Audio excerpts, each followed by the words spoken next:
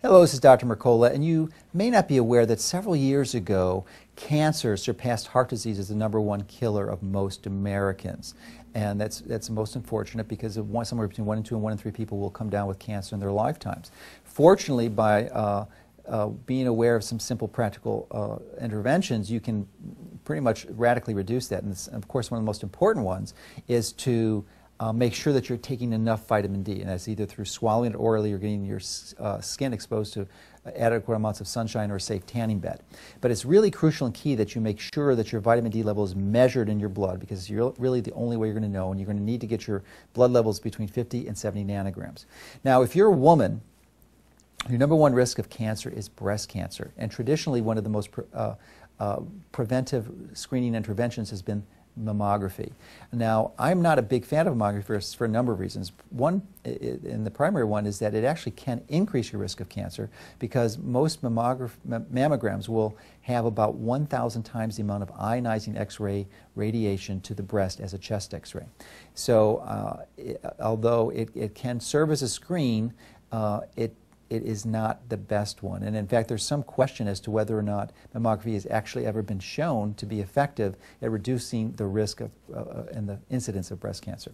So I've become much more partial to recommending thermography. And thermography is a really great tool. It's non-invasive, it's painless, and there's absolutely no radiation at all. It actually is a sensor that detects the amount of heat and radiation coming from the body. And the exam is relatively quick and painless. It takes about 15 minutes or so, and typically one removes most of their clothes so they can equilibrate to the room temperature, and then an image is taken of the body, and specifically for the breast for mammography, thermography. And it also has other indications. One can use thermograms to detect a whole body thermogram, which can check for inflammation in the body, and that's useful for such inflammatory conditions such as arthritis, of course, and in other injuries such as musculoskeletal injuries, head and neck pain. It can even check for things like blood clots.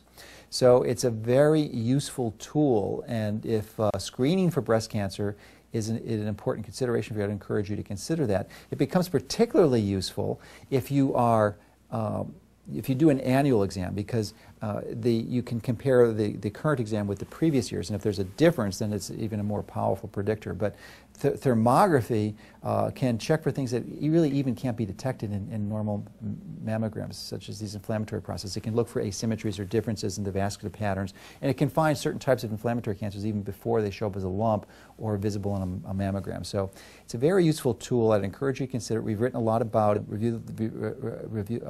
Use Google to look up other information, but I think you'll be very impressed with it as a useful alternative for screening for breast cancer. But of course, remember that the most important thing you can do is to make sure that you prevent it in the first place, and make sure that you're taking your vitamin D, and even more importantly, measuring it so that you're sure your vitamin D levels are in the therapeutic range.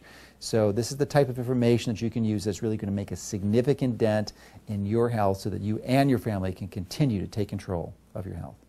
Digital infrared thermal imaging is a highly sensitive and non-invasive clinical imaging procedure that emits no radiation of any kind for objectively detecting and monitoring many injuries and conditions.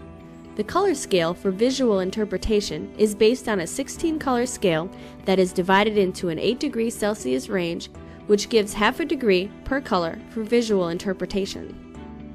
The human body is thermally symmetrical, and the images shown are normal thermal patterns that are constant and repeatable. Thermal imaging is especially appropriate for younger women between 30 and 50, whose denser breast tissue makes it more difficult for mammography to detect suspicious lesions. This test can provide a clinical marker to the doctor that a specific area of the breast needs particularly close examination. Digital infrared thermal imaging detects the subtle physiologic changes that accompany breast pathology, whether it is cancer, fibrocystic disease, an infection, or a vascular disease. Doctors can then plan accordingly and lay out a careful program to further diagnose and/or monitor until other standard testing becomes positive. This allows for the earliest possible treatment. The image here shows a 37-year-old patient presented for routine thermographic breast screening. She was not in a high-risk category. The vascular asymmetry in the upper left breast and the local hypothermia at 11 o'clock was particularly suspicious, and subsequent clinical investigation indicated a palpable mass at the position indicated. A biopsy was performed, and a DCIS of 2 centimeters was diagnosed. Detection and monitoring of all cancers with digital infrared thermal imaging relies on the body's sympathetic response to the pathology. TMJ can be difficult to diagnose. This patient had classic symptoms and classic thermographic findings consistent with TMJ, which helps to confirm a diagnosis. The frontal view of the upper legs shows a patient who had unexplained pain in the right leg for over a year. The thermogram shows a varicose vein that a vascular surgeon was able to treat with minimal intervention due to the accuracy of the localization. The image showing the vascular pattern in the right lateral leg was a patient who had a 3-year history of pain in the mid-lateral thigh and knee. After a series of tests failing to find any cause for the pain, this thermographic study led to a confirmed diagnosis of phlebitis.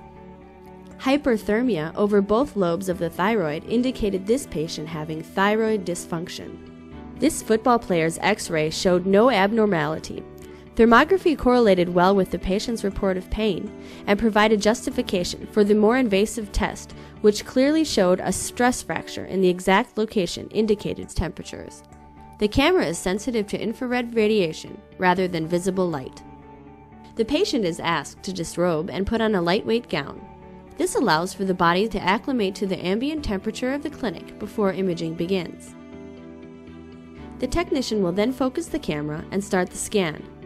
She can adjust the display, compare images, and change color maps for the interpreting physician to better see the necessary colors for evaluation. The colors in a thermogram are applied to ranges of temperature. The colors are applied to identify patterns which are more important than the colors. The colors in a thermogram are applied to ranges of temperature. These colors are applied to identify patterns which are more important than the colors. These colors show a temperature range of 8 degrees Celsius over the body. The technician's objective is to constantly provide optimum quality images. To maintain this standard, it is important to adjust the images so that the area of interest is within the middle range of the color scale.